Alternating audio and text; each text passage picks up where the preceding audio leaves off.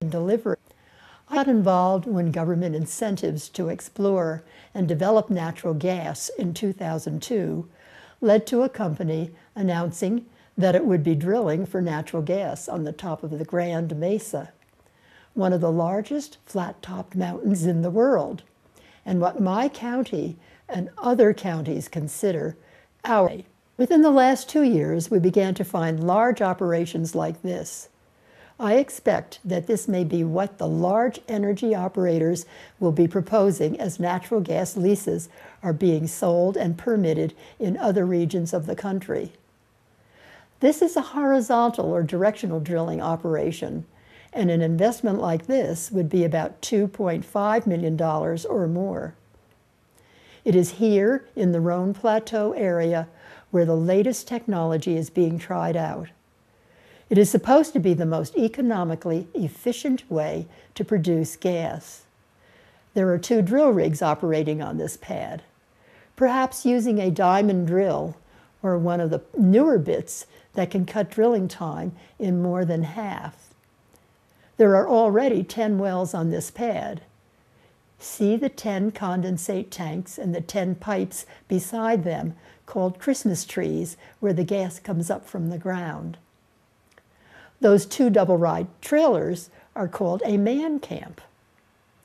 The workers often stay on the pads around the clock until the drilling ceases. We were told that there would eventually be 28 or 30 wells on this pad, and each well can be fracked 10 times. So easy math means that there could be 280 or 300 fracturing incidents done from this pad alone. Little. Here is a pad where drilling has ceased and the wells are now set up to produce gas, perhaps for another 25 years. There are 5 wells on this pad. See the shadow to the left of the picture? That is one of the interesting looking contraptions called Christmas trees in the foreground. That is where the gas comes up from the ground from each well on the pad.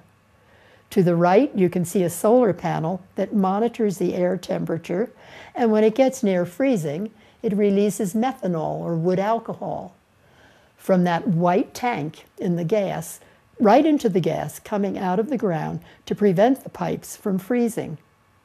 Now, this is a very important safety factor.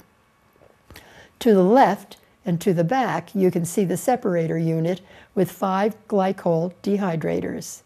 Now, as the gas comes up out of the ground, it is passed through a liquid in the separator column called ethylene glycol. When that ethylene glycol gets saturated with water, then it is heated, and the water is evaporated off to condense into the tanks that I will show you in a minute. Those noxious gases I mentioned, such as BTEX, and I'll mention them once more, benzene, ethylbenzene, toluene, and xylene, are allowed to vent off here. The orange arrow points at a pipe for flaring off those gases when the pressure gets high enough. And it is important to keep in mind that throughout all the processes you have seen so far, a great deal of natural gas is escaping and the country will not work. This is the evaporation pit for the wash water from the refinery I just showed you. Note the cannon-like apparatus shooting the water into the air to assist evaporation. And note how the berm around this pond is beginning to erode. Pits like this service large numbers of wells, usually for one operator. Look closely and you should be able to see the red cab on the water truck unloading. A unit like this is another source for the release of nitrogen oxides, diesel, and VOCs. We could see no netting over these pits. This facility accepted truckloads of fluids from small developers and wildcatters from a radius of about 50 miles or more. No sampling or accounting for the chemicals in the incoming fluids took place at this unit or any other disposable units that we've looked into. When the pits dry out and become sludge, the residue is then land farmed. It is disked into the soil and supposed to be biodegradable.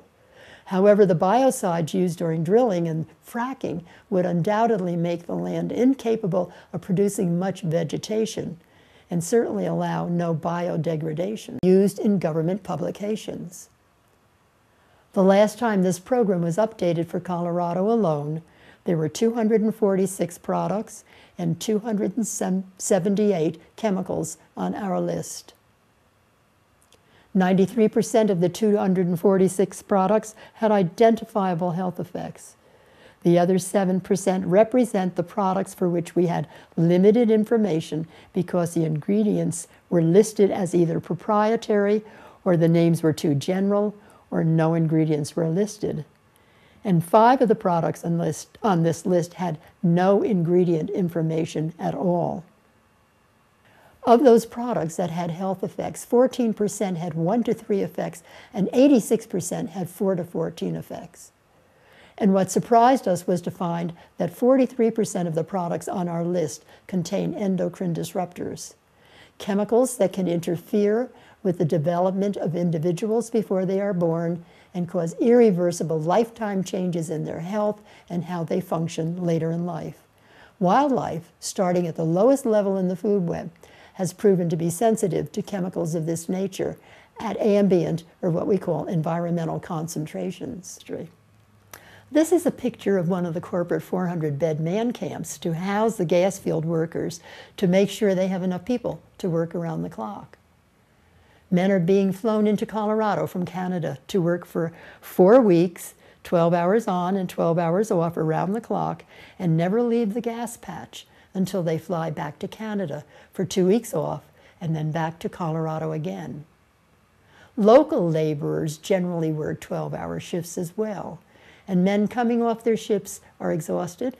They complain of severe headaches and have other complaints matching some of what I mentioned earlier. More than that, the trees in our mountain forests in the West are the keepers of our water. They make it possible for us to have water year-round.